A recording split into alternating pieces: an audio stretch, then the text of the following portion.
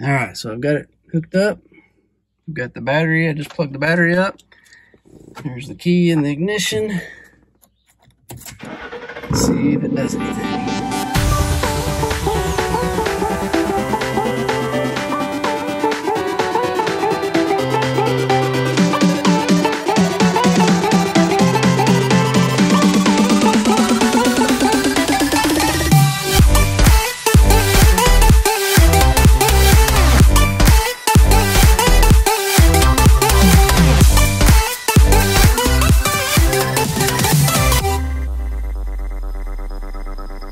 Hey guys, welcome to another episode of Rebuild It. This week I think we're finally going to solve the missing mileage mystery. So do me a favor and hit the pause button right now and put your guess down below in the comments section. What do you think the mileage is on this T2? And no cheating. And then we'll see who gets closest at the end of the video.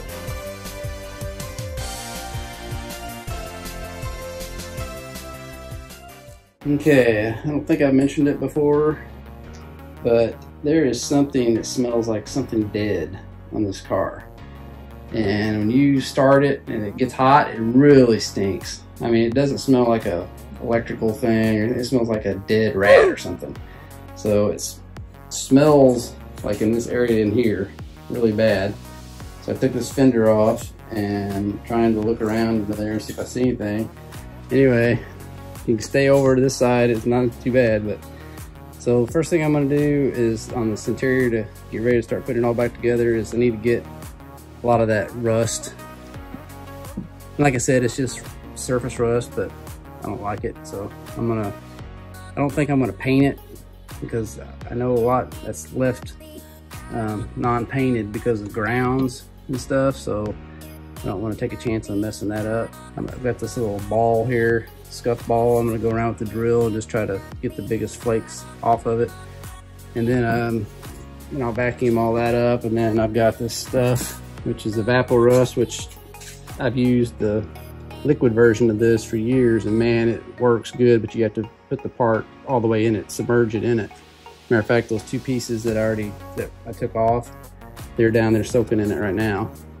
This is a gel, and we're gonna paint it on there after I scuff it up some and let it sit for a couple hours and then wipe it all down.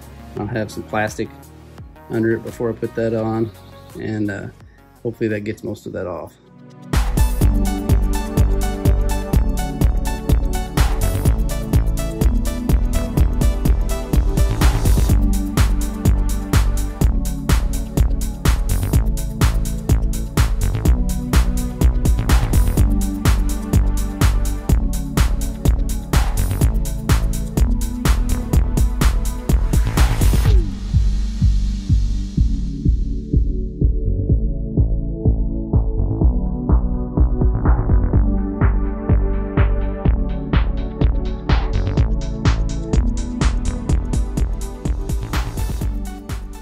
Alright, so that's what it looks like after about 15 minutes. I'm supposed to leave it on there for like, it says 1 to 2 hours.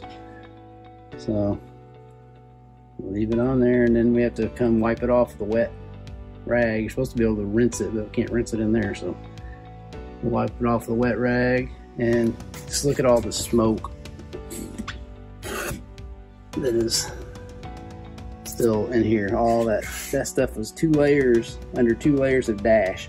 And it's just, I mean, the smoke gets just absolutely everywhere. Look at that. So we'll wipe all that stuff down, get all the smoke out and then the rust stuff. But man, it's working fast, isn't it? I also did this piece out here. Oh, that was really bad rust right all around that. So I can at least rinse that. Okay, so it's been sitting 2 hours. So now I'm gonna get a wet cloth and wipe all that down, and then I'm probably going to spray it with WD-40 just because WD stands for water displacement, if you didn't know that, just to keep any kind of the moisture that I've got on there from rusting it right back, you know, a real fine coat of rust. So let's wipe her down, see what it looks like. All right, so here it is after it's been cleaned of the chemical. And you can see there's still, like, it looks like that black stuff was the deep corrosion stuff, but it's neutralized now, I think. So I'll go ahead and wipe it down a little bit more, and then I'm going to spray it with WD-40. And here's the one I did out here that's been drying. You can see it's got just like a little fine layer of corrosion since I washed it, so I'll spray it with WD-40. And now I'm going to go ahead and also start wiping down all of the black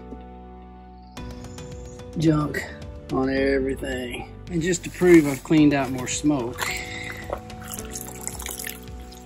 black water.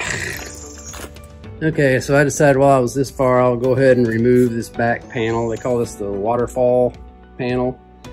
And there's two corner pieces. I should have shown you while I was doing it, but there's a corner piece here, a corner piece over there, and then a center piece. And that cup holder that goes in the middle of that comes out was damaged, I think, too much by fire to clean, but I'm going to try it here in a minute. So the only way to get that out is to take that panel off and get it from the back.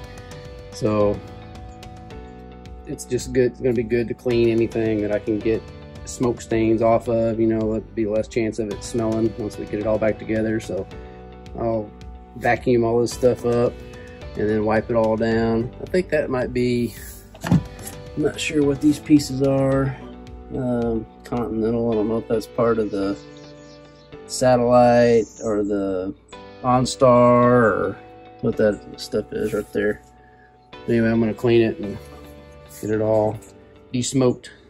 Alright, so all that is cleaned up and washed. I don't know of anything else in the interior that can be cleaned that I can get to, so I think this is finished with the de-smoking. The only other thing I know of cleaning wise is the backs of these seats, which I need to shampoo. And actually I might wait till it cools off a little bit before I do that, but I might go ahead and start putting like that big panel back in.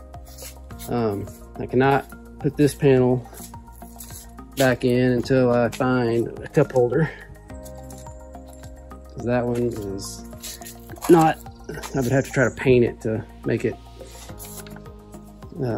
look black again. I don't really want to do that. I'd just rather just replace it. So I need to find that. And I've got to find this dash pan or panel, which that one is not broken, but the more I scrubbed on it, the paint started coming off, and so it's not, I'd have to repaint it, and I'm not, I could do it, but I'm not, I want to have a perfect match. I'd rather have just another one. So that has to be replaced, the cup holder, and it seems like there was one other thing. Oh, the little grab handle. So I need to find those things. The rest of this is all, look at all that junk. The rest of this is all repair or replaceable. There's nothing broke. So, and there's all the smoke is gone, and should not be any smell. I don't see how there could be smell left in here. So the only smell is the dead thing that I can't find.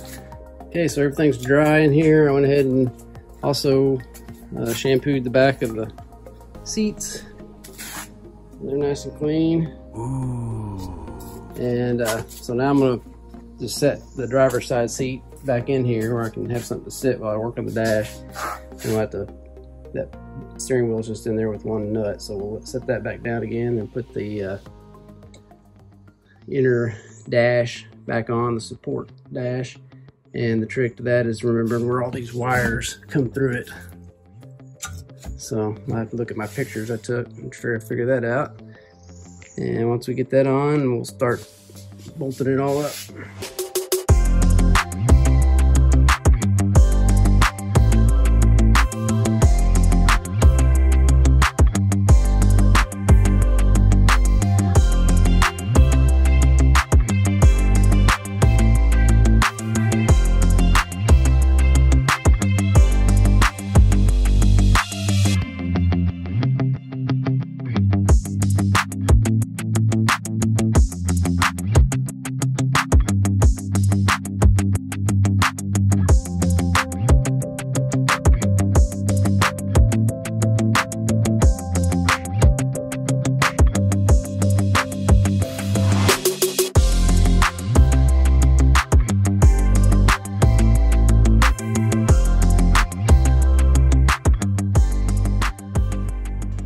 Alright, so I think I'm ready to put in the actual dash.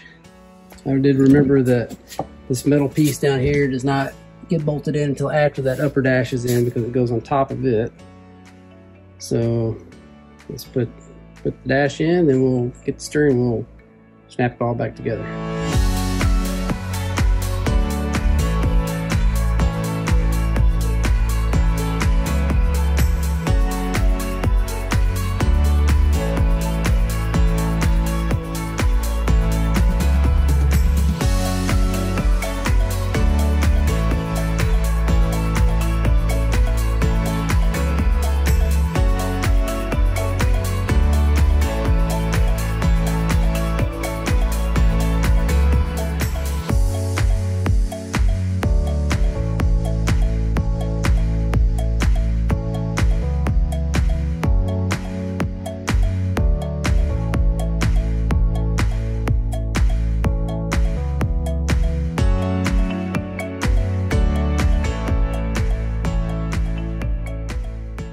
Well, we're moving right along here. We've got the dash pad back in, and can't do the gauge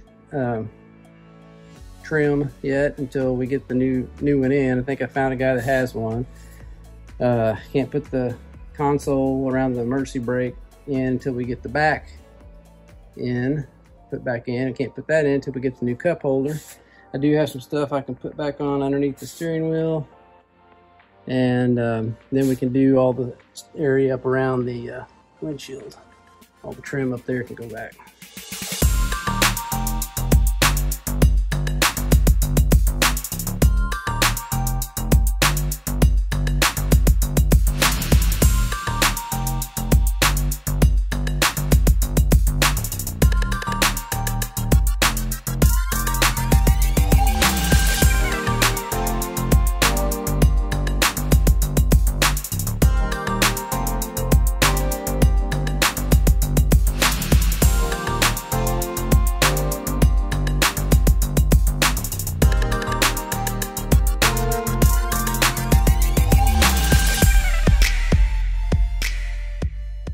Well, I've got just about all of it back together that I can do, and guess what I just saw? Has to be put on from underneath the dash, so all this has to come back off. There's no way to get that stupid thing in there that I can figure out. Okay, so I did throw 6 conniption fits, but I did get it back apart. And I only had to take really like 3/4 of the screws out because I was able to get it pulled out enough to get my hand back up in there and get that goofy thing back in without taking all that side off. So it is back together, and I don't know of anything that's not hooked back up, that except for the things that I'm waiting on. So all right, so while I'm waiting on parts, I'm gonna go ahead and give this thing its first wash. And because it is still, like, every time I lean over it towards the center of the hood or anything, I get this all over my pants. So stuff like, I took this fender off, so it's still like got lots of smoke all in there and stuff. So I'll wash the outside, go ahead and get everything off the windshield, and get the top back up and and it's not ever been clean, so hopefully it's as good as I think it is. But let's clean it up. Well, for some reason my camera kicked off in the middle of that wash, so just have to dry it off, but got it washed. This car has got to be extremely low miles. I mean, there's not even, like, the wheels are immaculate. There's not a spot on that soft top.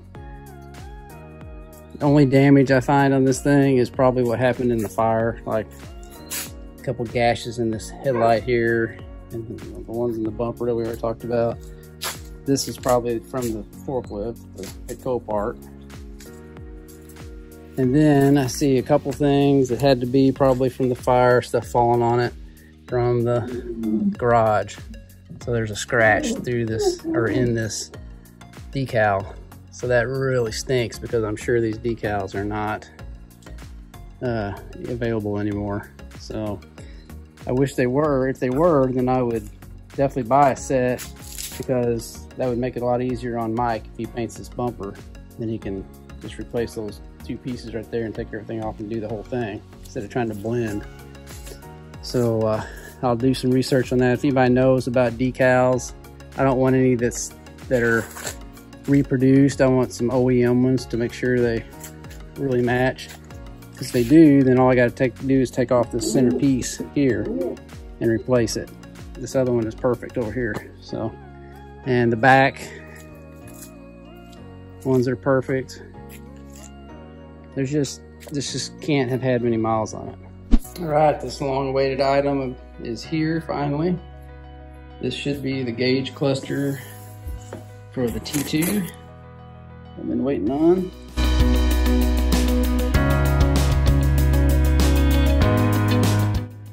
Okay, so here we have the new cluster. Ooh. Here's the other one over there on top of that four-wheeler rack. Okay, so when I bought this cluster, this came from a salvage yard somewhere. And in the salvage yard photo, it shows the cluster coming off of a 57,285 mile car.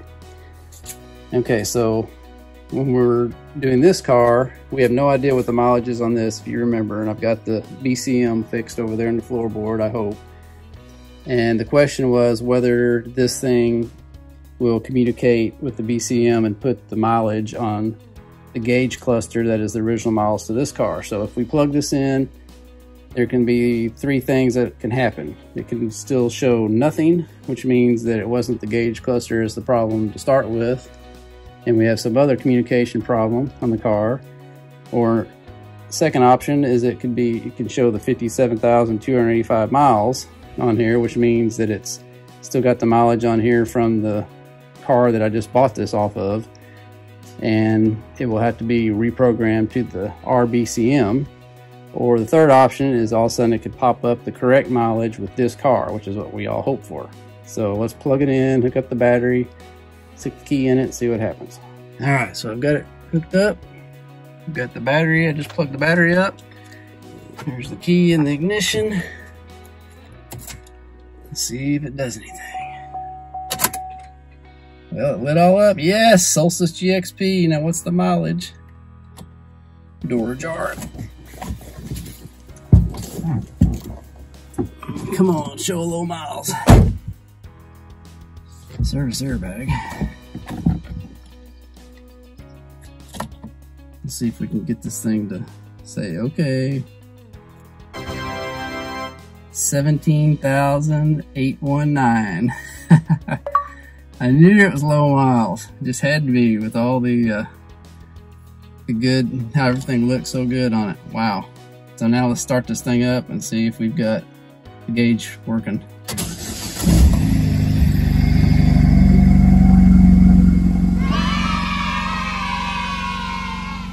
All right. So we've got RPMs. We've got a little less than a quarter tank of gas. We've got an airbag light on. And I think that was, oh, it's because we don't have the airbags, so the seats are out. So hopefully that'll go back off when we hook the seats back up. So that's awesome, 17,819. Let's see if there's anything else on here.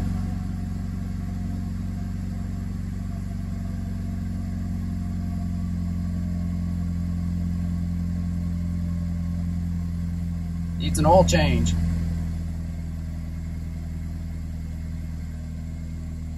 We'll have to reset it with our little scanner so it picks up the tires and pressure, hopefully. Boost. That's awesome. Thank you guys for watching this episode of Rebuild It. Hope you enjoyed it. What did you think about the mileage on the car? Were you close on your guess? I guessed about 20,000 and it was a little less than that, so I'm pleased with it. So if you enjoyed it, please give us a thumbs up below. And last time I checked, we were less than 20 subscribers away from hitting our 1,000 goal. So if you're not subscribed, please consider doing that, and you'll really help the channel. So we'll see you next week. Thanks again for watching. And always remember, don't retire it if you can rebuild it. Thanks so much, guys, for tuning in and watching this week's episode of Rebuild It. Make sure you subscribe so you don't miss out on any awesome content. Have a good one.